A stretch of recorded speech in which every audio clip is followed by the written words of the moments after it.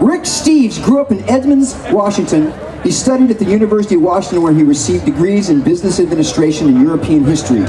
Today he employs 80 people at his Europe Through the Backdoor headquarters, where he produces over 50 guidebooks on European travel, the most popular travel series in America on public television. He also has a weekly-long national public radio show and a weekly column syndicated by the Chicago Tribune. Rick is also a great advocate for marijuana. Speaking around the state and country, he's on the NORML advisory board. Rick Steves lives and works in his hometown of Edmonds, Washington. He's one of ours. Give it up to Rick Steves. Give him a warm welcome. Thank you. It's great to be here. Hempfest, yeah. Well, I'm a travel writer.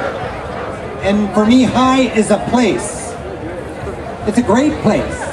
It's a place where I can cook well. My speakers sound better. It's a place where conversations slither around like stray cats.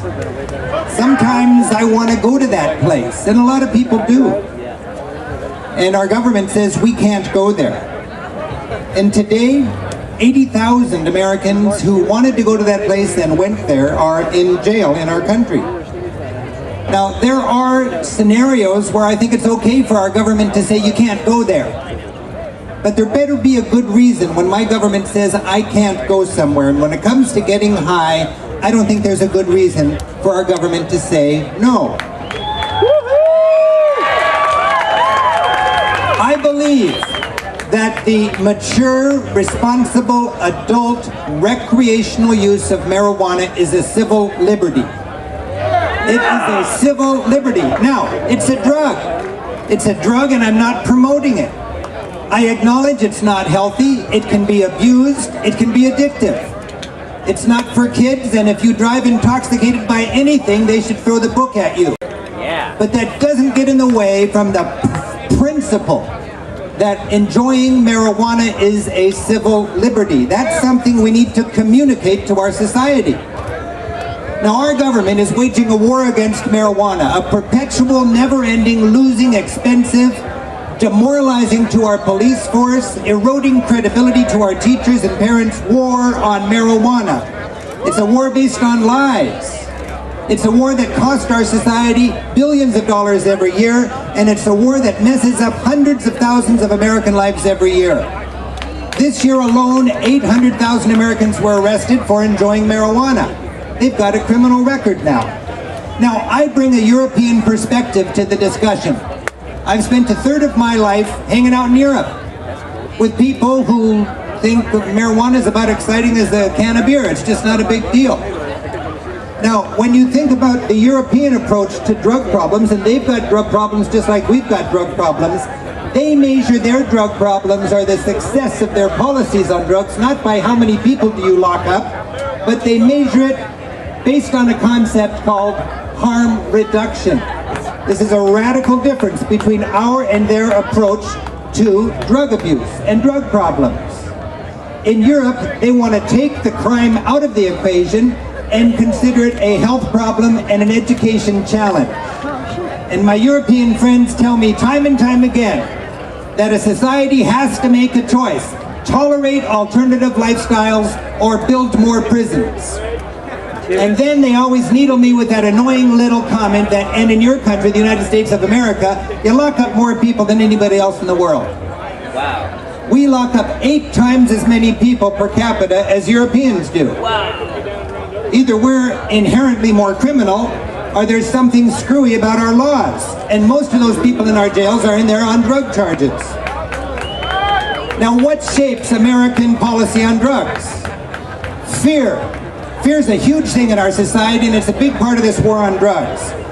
Generations of reefer madness propaganda and lies have been designed to make people who have not paid very careful attention to this issue simply afraid of it.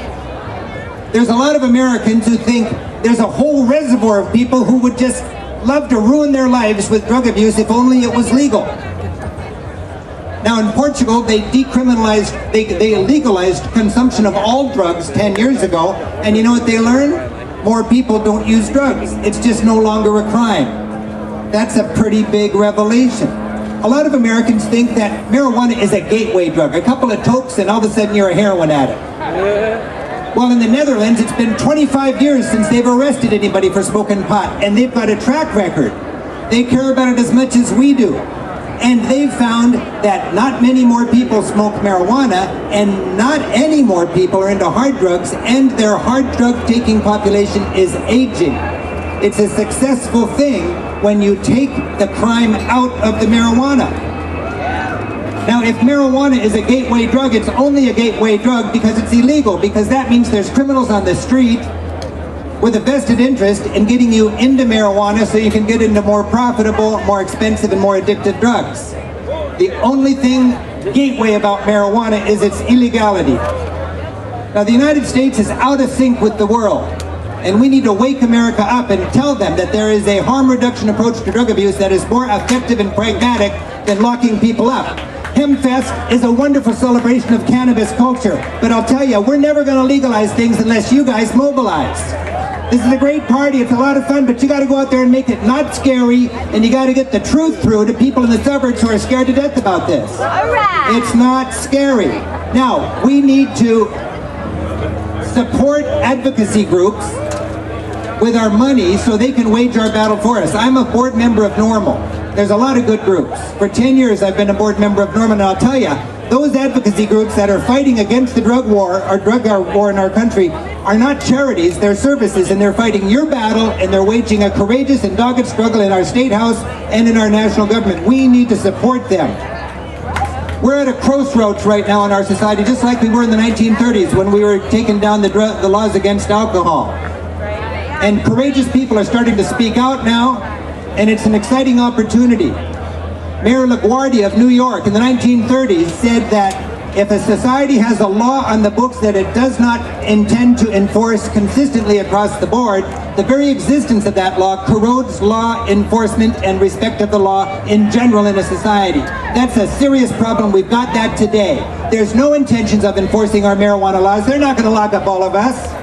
If they did that, tomorrow Seattle would be a much less interesting city.